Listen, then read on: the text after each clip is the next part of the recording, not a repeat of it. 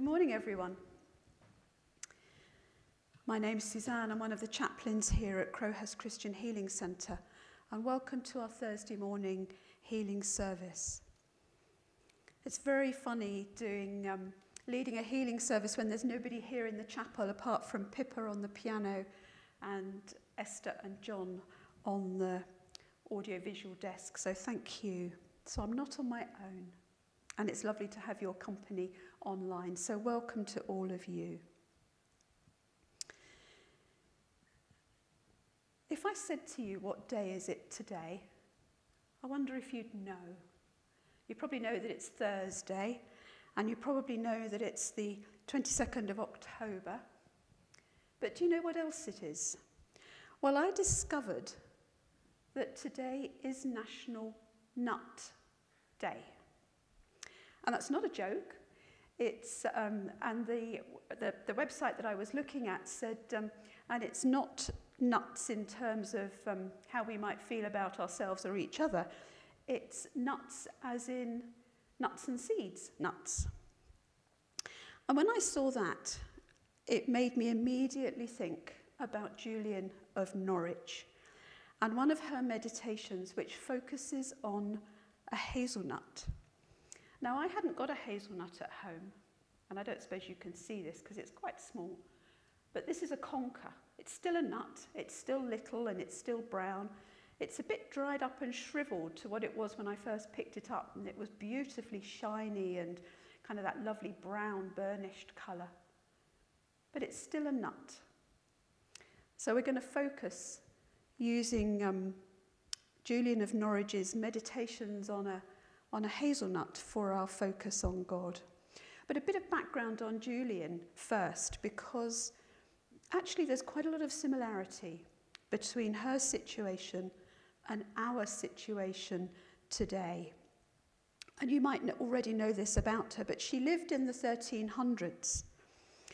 And she lived her life in such a way that we can immediately identify with that today. Because at this time, the world was in the grip of a pandemic. It was actually the Black Death, and it was a very, very savage pandemic, highly contagious, and estimates are that 40 to 60% of the population died. Different infection to COVID. And in the late 1300s, at the age of 30, Julian was sick. And it wasn't clear from what I was reading whether she had contracted the pandemic infection or not. But she was certainly very sick, and she lay dying. And in herself, in the awareness that she still had at that time, she thought herself to have died. But she didn't die. She had visions, she saw light, she had a sense of revelation from God. And she had 16 revelations, all rooted around the death of Jesus. And it enabled her to look deeper into the heart of God's love. And then she recovered, but that experience was to shape her life. And as a result, she went into a life of strict isolation. I think we can identify with that. We have had 6 months or thereabouts of isolation at one level or another. But she chose to go into isolation as an anchoress, which is a word derived from the Greek that means to withdraw. She withdrew to a cell that was attached to a church and to a life dedicated to prayer. And she had in her little room that was attached to the church 2 windows. One looked out onto the church so that she could see Mass, and the other looked out onto the world. And it was a ceremony to become an anchoress performed by a bishop that effectively buried her in that cell. She wasn't completely out of touch with the world, though, because people stopped by her worldly window, so to speak, and sought a word from her and sought her prayers. So she may have had solitude and isolation, but she was not, her world was not silent. But she did know what it was to live through a pandemic and to live a life of isolation, and all the social, financial and economic upheaval that it led to. So we'll come back to Julian's nut in a minute, but first let us worship as you can sing your hearts out at home. O God, you search me and you know me. All my thoughts lie open to your gaze. These words, of course, come from Psalm 139. When I walk or lie down, you are before me, ever the maker and keeper of my days. Thank you, Pippa.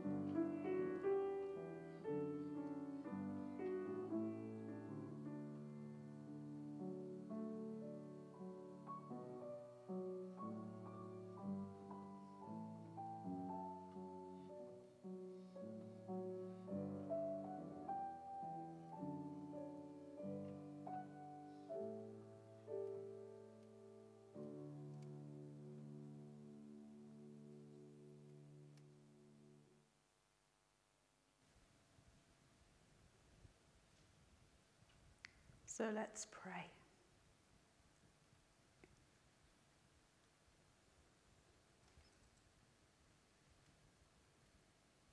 Lord, thank you for the words of this hymn taken from that much-loved psalm.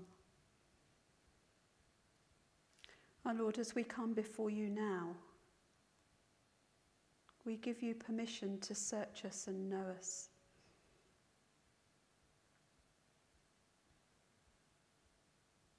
To know our thoughts. Because you, Lord, are the maker and keeper of our days. And Lord, that gives us security in these uncertain days.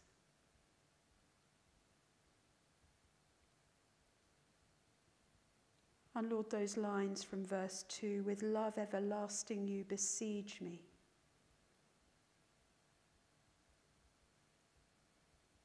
Father, I ask that you would besiege everyone who is watching this worship online you would besiege them with your love, that they would be in absolutely no doubt of your love for them.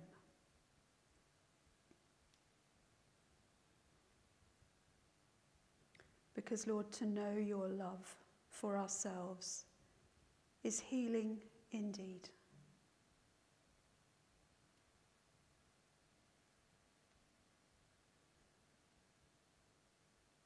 So I pray, Lord, that this encounter with you, this healing service, would be an encounter of love.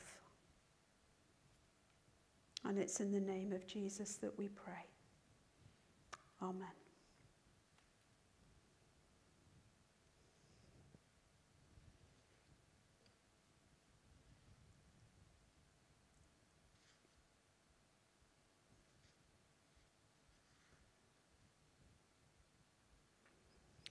I'm going to read the words that Julian wrote, centred around her nut, that we're just going to then focus on for our time together.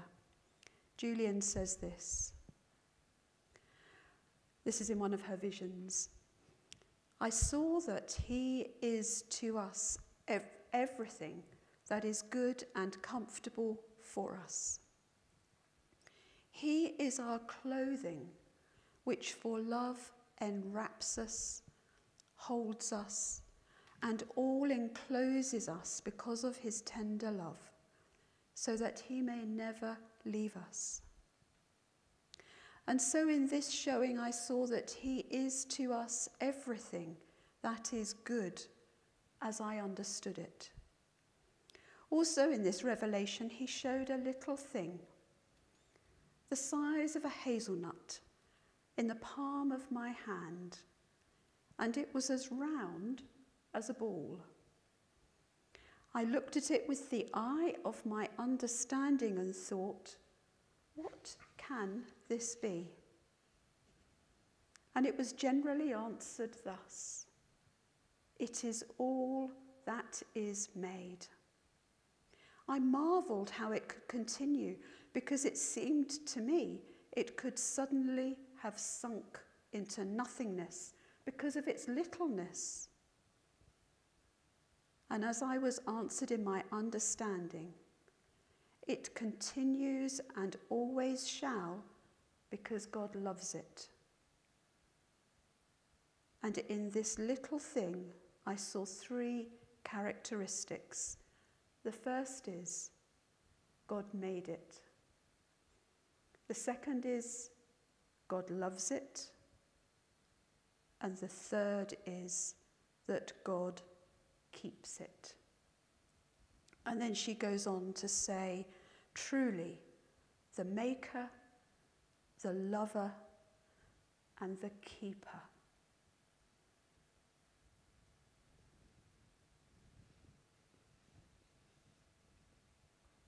So what does that have to say to us? What does Julian's hazelnut have to say to us? Those three attributes apply to us. He made us, he loves us, and he cares for us, or he keeps us. So let's just look at one scripture that says something about God's love for us, about God creating us. And I'm going to read from Psalm 139, verses 13 to 16. So the first of the meditations, God made us. For you created my inmost being. You knit me together in my mother's womb. I praise you because I am fearfully and wonderfully made. Your works are wonderful. I know that full well. My frame was not hidden from you when I was made in the secret place, when I was woven together in the depths of the earth. Your eyes saw my unformed body. All the days ordained for me were written in your book before one of them came to be. I love those verses. Fearfully and wonderfully made, knitted together, created. And as a nurse, I have often reflected on, in a sense, the tensions between the strength of the body and its frailty. When you look at the body and how it functions, it is so amazingly made, so wonderfully engineered. Sometimes I'm left thinking, why does it go wrong at all? And yet then I think, it is so complicated, so complex. Its systems, one relates to another that relates to another. Why doesn't it go wrong more often? The functions that we do without even conscious thought. We breathe through the night. Our heart continues to beat through the night without any effort on our part. The ability of the body to self-heal, to self-generate, to repair. Our bodies are a miracle. And that's only a tiny aspect of creation. But God made us. And yes, we get sick, we get infections, we get diseases, we get injuries. But our bodies are a miracle. So let's just pause a moment and pray for the sick, the injured, those that have COVID, those that suffer chronic ill health. Let's pray.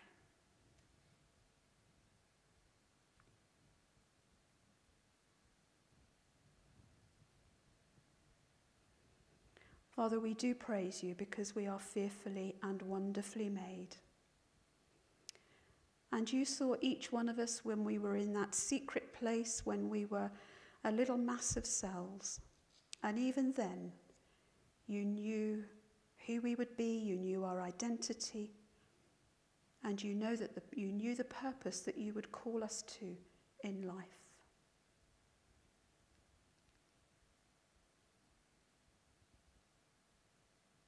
But Lord, sometimes there are things that happen to us, diseases and infections and illnesses that are beyond our body's ability to repair for themselves. And we need help. Thank you, Lord, that we have the NHS that we do. That is so amazing, so responsive to critically sick, critically injured people, that can do miracles that would have been unthought of in Julian's time. And before we pray for the sick, Lord, we take a moment to pray for all who work in the NHS, for the battle that they are in at the moment as they care for those with COVID. And Father, we pray for each individual nurse, doctor, technician, therapist, carers, the people behind the scenes, the people who manage the systems, who are never seen by the patients and yet are critical to the work of the hospital. Pray for them all, Lord. We pray for their emotional, physical, spiritual well-being at this time, when the potential is for them to get so battered. We pray you'd protect their health and their strength and their stamina. And Lord, for all who are sick, those who are listening who are sick themselves or are carrying people on their hearts that are sick, Lord, thank you that we have doctors and we have treatments and medicines. But Lord, we can also cry to you for your healing touch.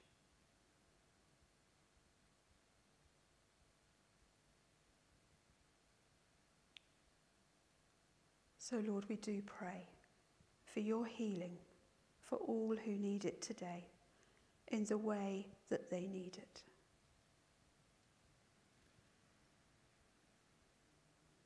And we ask this, Lord, in your name.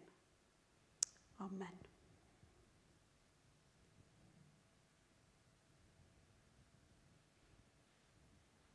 Can reflect a little bit on letting the Son of God enfold us, the healing that we need, the wholeness that we need that comes from Jesus. So let the Son of God enfold you with his Spirit and his love. Thank you.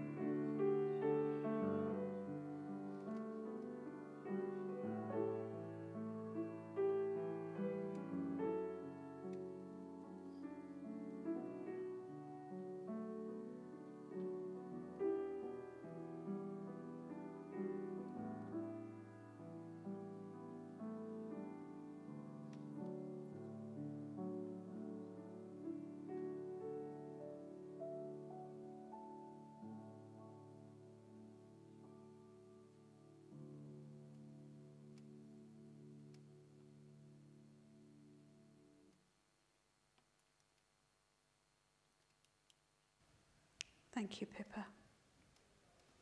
So we move on to the second of Julian's meditations. First was God made us. The second, God loves us. And I'm just going to read a few verses from Psalm 136. Give thanks to the Lord, for he is good. His love endures forever. Give thanks to the God of gods. His love endures forever. Give thanks to the Lord of lords. His love endures forever. To him alone who does great wonders, his love endures forever. Who by his understanding made the heavens, his love endures forever. Why don't you say the response with me? Who spread out the earth upon the waters, his love endures forever. Who made the great lights, his love endures forever. The sun to govern the day, his love endures forever. The moon and stars to govern the night, his love endures forever. And then the last 2 or 3 verses of the psalm. To the one who remembered us in our low estate, his love endures forever. And freed us from our enemies, his love endures forever. And who gives food to every creature, his love endures forever. Give thanks to the God of heaven, because his love endures forever. God's love endures forever, if you hadn't got the message. And if we had read through that psalm very carefully and noting each of the verses, would have seen that in his love he created, he rescues, he led, he guided, he protected, he gave gifts, he remembers us, he frees us, and he feeds us. These are all coming out of his love. So let's just pause and pray for those who are in need of protection, who need rescuing, who need the freedom that Jesus can bring through his love.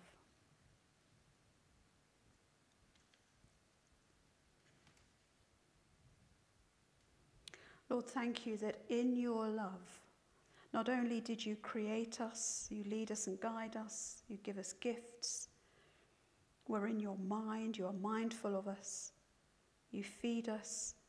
But Lord, this psalm also reminds us that you protect us, you free us, and you rescue us. And Lord, for all who are listening today who need some kind of protection, who need security, who need rescuing, who need to be set free, who need to be released, Lord, we bring them to you and ask, Lord, that you would bring about transformation that would set lives free, that would enable people to live without fear, insecurity. Thank you, Lord. Amen.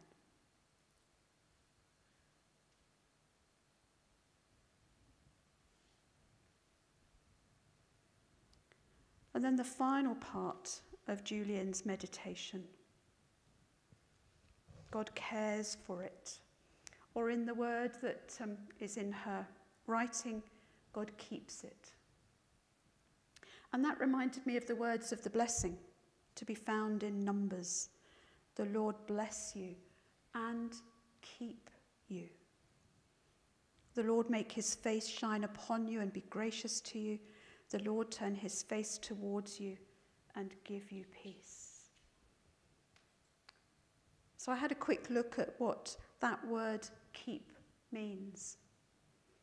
It means watch, preserve, guard. It means a watchman, an overseer. And so we have that picture of God as a watchman of our lives, the overseer of our lives, not just now and again, all the time. Because he loves us. There is much, much more that we could say and look at from Julian of Norwich's vision about the hazelnut and so much else. But we're going to leave it there for now. This vision of the nut and those three things. God made us,